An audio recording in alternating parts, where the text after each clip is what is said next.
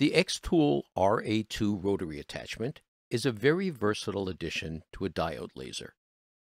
When I purchased my Xtool D1 laser, it came bundled with a roller-style rotary attachment.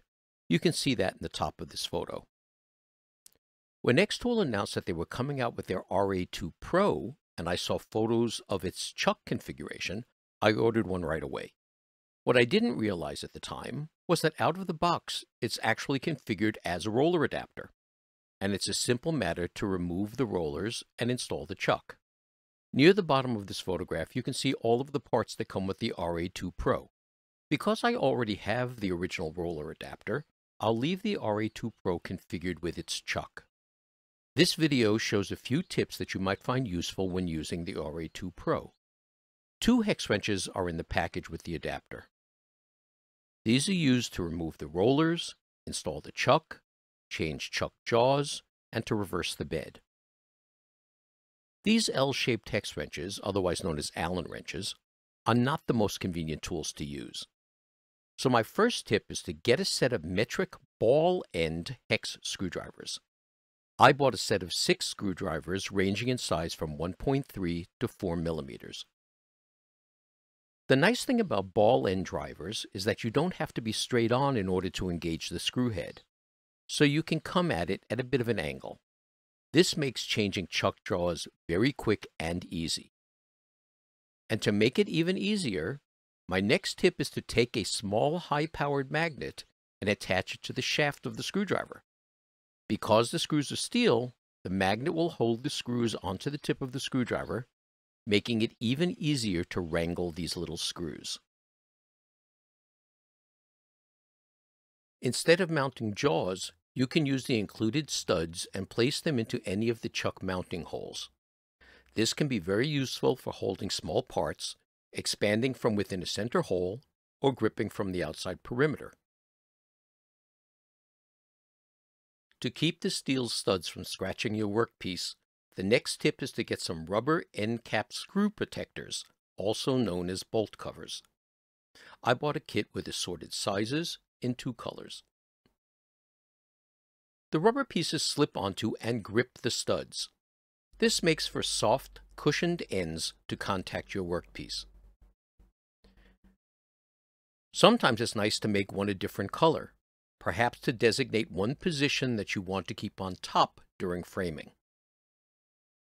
One great use for the studs is to hold spheres between the chuck body and the tail module.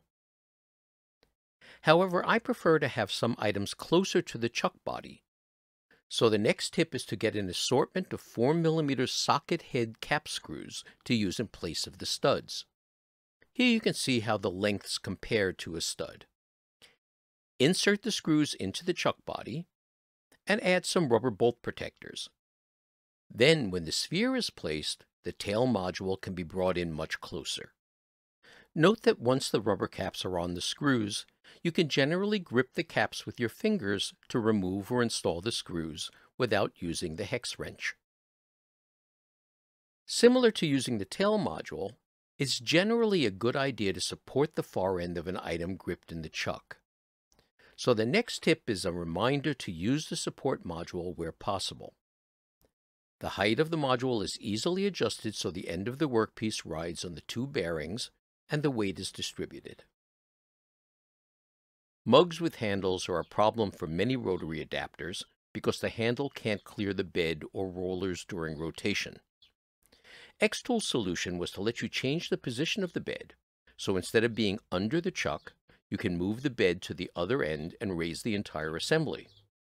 Here's a photo from the product launch live stream that shows this configuration, as well as placing a weight onto the repositioned bed to balance and secure the assembly. The advantage of this technique is that it gives great flexibility in the size of the piece you can hold. However, for things like mugs, I prefer to keep the workpiece over the bed.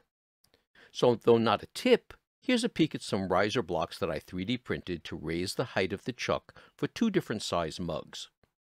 The risers use a longer belt, and each riser has an idler pulley to make sure the belt has the correct tension, and screws that don't interfere with the roller belt below the chuck. The goal of this design was to have the risers work within the enclosure I built, with the leg extensions that shipped with the original rotary tool, and still be able to focus the laser. So this is a fairly simple design that might give folks some ideas for other ways to configure this very adaptable rotary tool. Finally, my last tip is about keeping track of all the pieces of the RA2 Pro. I bought a 16-inch plastic toolbox that has a removable tray. In goes the adapter with the tail and support modules. A parts case with movable dividers holds all the little pieces, accessories, the rollers, and the ball end drivers. The top tray is available for wedges used to level the adapter for tapered items, my risers, and perhaps some other items that I'll want to keep together. I hope you found this video helpful. If you want to order from the Xtool site, using the affiliate link in the description is appreciated. Thanks for watching.